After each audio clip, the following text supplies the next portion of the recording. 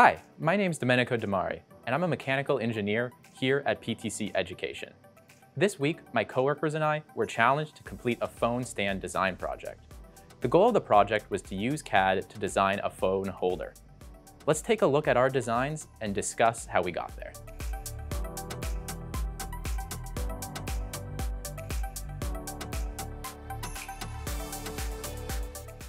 As engineers, when we start a new project, we follow the engineering design process. There are a lot of different variations to the process, but in general, it boils down to a few simple steps. First, we identify and research the problem. Then, we can imagine different solutions. Afterwards, we can select our best solution, create a new prototype, test our prototype, and then improve our design. During the identifying and research phase, we come up with a list of criteria and constraints. Criteria are things that the design needs to do in order to be considered successful. For example, a criteria for a phone stand is must support the weight of a standard phone.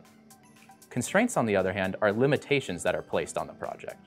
An example of a constraint would be the 1 week I gave my coworkers to complete their design. Now that we know more about the engineering design process, let's take a look at my design and how my criteria and constraints affected it. So here it is. I wanted to be able to fit this on my desk where I had a spot 4 by 4 inches. In this case, the spot area was a design constraint. I also wanted to be able to charge my phone. And so charging my phone is a design criteria.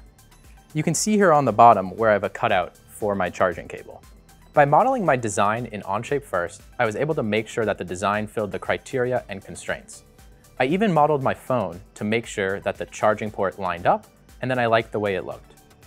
Having an Onshape model was also important because early on, I decided that I wanted to 3D print my phone stand. Different manufacturing methods like 3D printing are actually constraints too. Since I wanted the surface to be smooth and for the printing time to be shorter, I had to design the phone stand so that it didn't require supports as it was printed. Creating a 3D model also makes it easy to make changes after you test it. Let's see what my phone is like on the stand. It's a little bit wobbly. Looks like I'll have to go back and redesign it. Now that we've seen my design, let's go ahead and take a look at some of my coworkers. Now I'm here with my coworker, Drew. Thanks for the invite, Dom. This project was a lot of fun. This is what I made. So first thing I noticed is yours looks a lot different than mine. You chose to laser cut yours? I did. Somebody had the 3D printer booked all week, so I decided I might as well use the laser cutter. Well, you know, sometimes 3D printing, it can take a while. Did you have to change your design at all because of the laser cutting? I definitely did. Our laser cutter only can cut flat sheets, so I had to make a design that could bend. Interesting. So you were able to remove material here for the bends to get that to happen. That's really cool. Did you have any criteria that affected your design? I did. I really wanted my design to be able to fold flat so that I could bring it with me when I traveled. So when I take it and I pull on these 2 tabs, the model will flatten out and I can easily store it in my backpack. Whoa, so how did you design it to do that? So I used a lot of the sheet metal modeling techniques that you can find in Onshape. That allowed me to model both the folded and the unfolded design at the same time.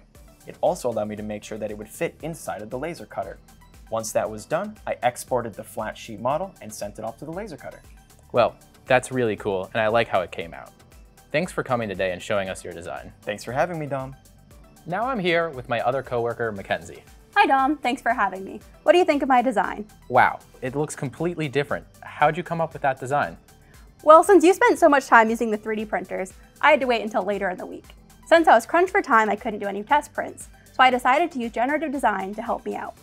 I think I've heard of that before, but could you explain a little bit more about what generative design is and how it works? Yeah, generative design is a cutting-edge software where you can take a starting model and add some physical constraints, forces, and assign a material and a manufacturing method. Then the software will perform thousands of simulations, making small changes until you get an optimized model. All I have to do is make a starter model in Onshape, import it into the software, add those forces and constraints, and then the generative design did the rest. It looks really natural, almost like coral. Why does it look like that? Well, when an engineer is modeling a design, it's typically very blocky because in mechanical CAD, it's time-consuming to model organic surfaces like this. You would need to perform many simulations as you modeled to maintain the strength of the design. Generative design is able to make more fluid designs that would take a human much more time to create. Interesting. So what kinds of things are designed with this method?